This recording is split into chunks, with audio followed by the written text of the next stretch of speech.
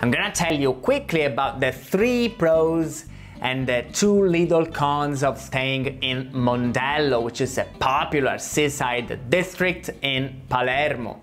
If you don't know me, my name is Nico. I am 100% purebred Sicilian and the founder of wearepalermo.com and the Sicilian Way, the biggest travel guide to Palermo. Let's get started. Number 1, it is home of one of the most popular beaches in Sicily. No doubt the major reason people stay in Mondello in the summer is for its white beach and crystal clear water. Mondello has about 2 kilometers, 1.2 miles of immaculate beach with water so transparent that it looks like mineral water. It features a small free public beach that I don't recommend and a paid beach with many lidos, bars and restaurants. You have everything you need to spend entire days in total relaxation. Number 2.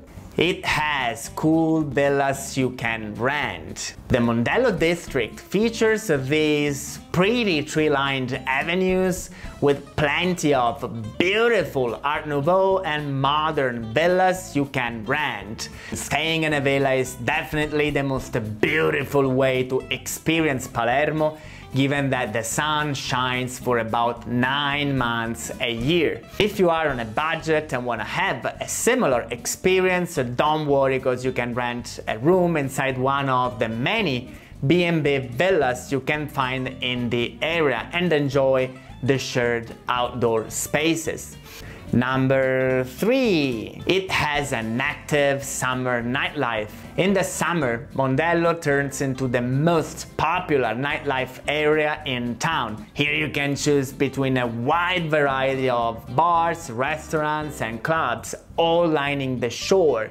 Here you can enjoy the famous Italian aperitivo, which is definitely the locals' favorite activity. Most of these places are pretty cool and perhaps a little bit fancy. You typically see here welcomed hair, linen shirts, high heels and expensive bags. But you can also find some places that are more casual, but I recommend mingling with the locals for the full experience. There are 2 red flags you need to consider here. First, if you're not coming between June and September, I will not encourage you to stay here, because this part of the city falls asleep in the colder months.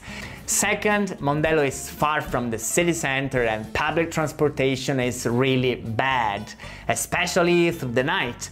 So if you do not rent a car, be ready for many headaches. That's it. In the description box you can find the link to the best accommodations in Mondello, as well as the other areas I recommend, so check them out. Instead, if you are already on this page, just scroll down to find this information. Ciao!